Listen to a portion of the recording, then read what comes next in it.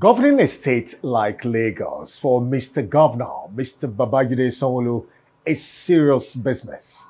And so let's bring you latest engagements of Mr. Governor from the governor's office. Periodical project inspection across the city of Lagos, especially as it relates to transport infrastructural projects, is of great concern to the Lagos State Governor, Mr. Babajide Sanwo-Olu. At the end of his recent tour of projects across the state, Mr. Governor gave an update on the areas inspected, citing the significant projects made so far. We've been out for the past 4 hours or 4.5 hours or so. Now we're at the intersection of Apapa Road that takes us into the Ebute train station.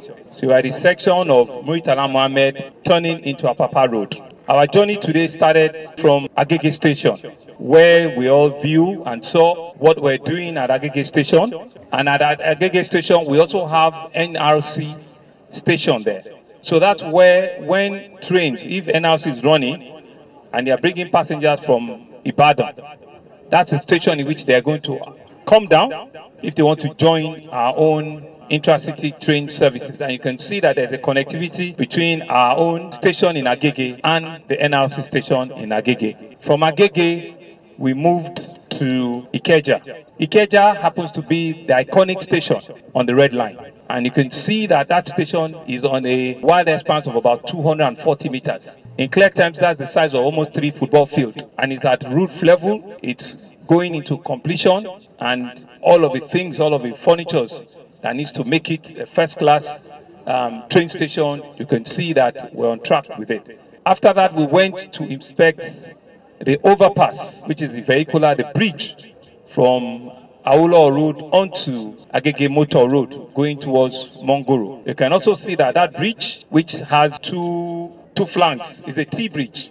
It's on the plan to be completed by the end of October. And you can see that, significant work has gone onto that bridge overpass. The overpass is really for the rail to be able to go underneath. From there, we all joined again and went to the Mushin station. Similarly, also at the Mushin station, you have a bridge that crosses from Kayode, the Onipan side, the Ikorodu Road side of the bridge, onto the Ogumokun side in Mushin, going towards Agege Motor Road. You can see that the bridge are out and it's on schedule. There were a few challenges in that area.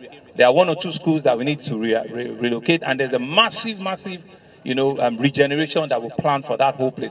You could see that on the rail track, there are several demolitions that has taken place.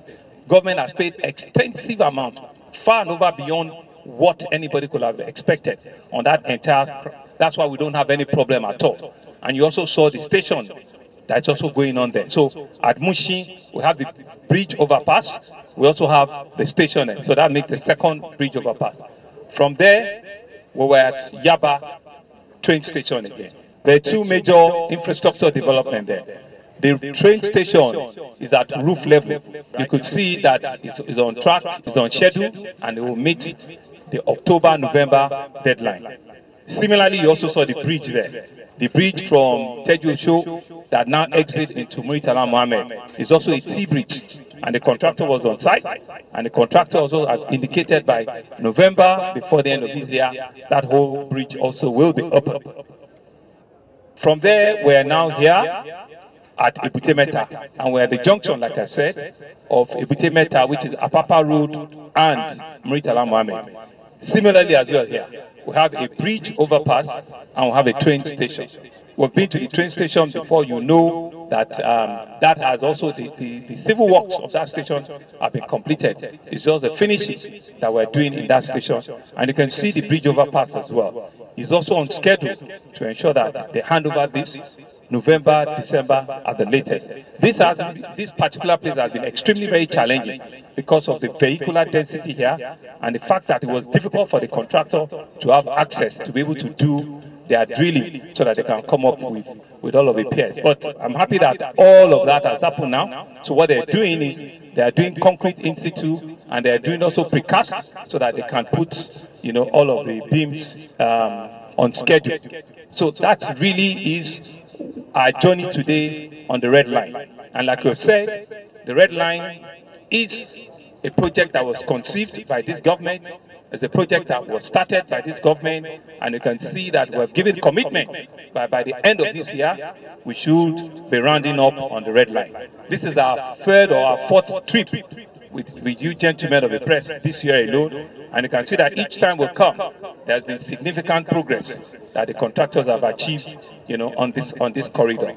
The recently held Lagos State APC meeting gave the governor of Lagos State, Mr. Babajide Sanwo-Olu, an opportunity to challenge party members and stakeholders to close ranks ahead of the 2023 elections. The governor gave his candid advice on strategies to mend fences, strengthen the unity of the party, and not to take anything for granted to give the party victory. We cannot lose this opportunity. It's even now we need to work double extra hard to ensure that people that do not know our path, they do not write our history. We have a unique opportunity in Lagos. Listen, it is all of us. Our polling booths have moved from 8,000 to 13,000. Taba agreed the joint election at 2020 in 13,000 polling booths before 10 o'clock at 300,000. So we can say we can indeed make those numbers that we're talking about. We all come back stronger, bigger, and better as a party. We will resolve all of those that are different. We will ensure that we continue to communicate among themselves. Because we all want the very best for the party. There will be rambles here and there, but I can assure you that we will ensure that we resolve the states. We will not take anybody to chance. We will not take anybody for granted. You've written here about 33 have written. The fact that you wrote it, it means that in your heart you believe that we can resolve it somehow. That for me is a positive thing I'm taking away. In furtherance of his open door policy with the media, the Lagos State Governor hosted the Guild of Editors to a dinner at his residence to have a robust interactive session as a way of feeling their pulse on governance in Lagos. The editors representing their various media organizations raised questions bordering from entertainment to security and infrastructural development. In his response, Mr. Governor cleared the air on some issues raised. In the month of November, it's going to be a full month of tourism. We're going to be hosting the NAFEST Festival, which is a festival for arts and culture in the whole of the country. Thirdly, we're also going to be hosting UNWTO, which is the World Tourism Organization, at the National Art Theatre. We're going to be making sure that a part of the National Art Theatre will be ready. And further down, we're also going to have an art exhibition also in November. On the entertainment side as well, for the Nollywood, we're actually supporting them. We're giving them grants. Third set of grants that we give, we just give them grants. It's not a loan. Whatever it is that they agree that is deserving of this thing. So we're doing it. And we're training them. We're training them using Ebony Life. We're training them using Del York. We've trained over 4,000. We pay all their tuition fees. There's also a big activity on entertainment, the Eddie's Award that's going to happen in the US. That's the first time they're taken out of this show. Lagos is the biggest sponsor. A year and a half ago, we said we wanted to retrofit about 1,900 poles to retrofit into new bright LED light. And that we've done significant. I think that project has gone into about 90%. So if you go on Third Malami and they put on the light, you realize that, in fact, you can turn off your headlight. If you go on Bodilon, if you go on, you actually can. They are brighter, they're stronger. It's supposed to reduce our total cost, at buying diesel, buying new generators, and reduce the consumption of these street lights because they are low energy, and so you can use a lot more, for the same size of diesel and generators that we have. The security of life and property, as I've promised, is paramount, and I've charged them all, I've encouraged them, and I've said to them, whatever we can do within our means. They will always ask for so many things. Go and bring this, go and bring this, go and. But we'll try within our means, because not doing it or the consequences of you not supporting them has greater implications. So we'll do it to keep our city and our state safe. Third Mainland Bridge, with all of the manholes and potholes, I have actually also noticed it, to be honest with you. We'll escalate it to Engineer Kuti and Popola.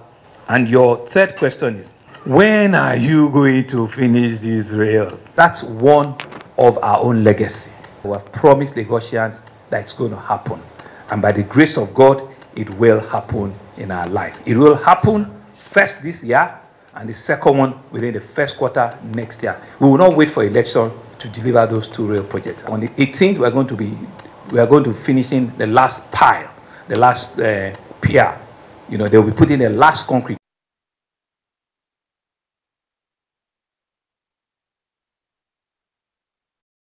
The only thing that will delay this one will run on electricity. The other will run on diesel. So the one that is running electric, which is the blue line, we have to do a dedicated power line, and that's going on right now. And finally, from the governor's office, the Lagos State Governor, Mr. Babajide Sanwo-Olu, took time out from his busy schedule to attend the 70th birthday of Senator Daisy Danjuma alongside other top dignitaries in the political space. The governor described the celebrant as a woman of substance. This is indeed another grand ceremony. A simple but classic ceremony for a woman that means different things to different people. A woman that has indeed been a bridge builder, both across the Niger and across all ethnic divide of our country. A completely detribalized Nigerian, a virtuous woman. But more importantly, and everybody will be envious of this, a Lagosian, Senator Daisy Danjuma. Because you can see, and I think you should clap for that Lagos part of it.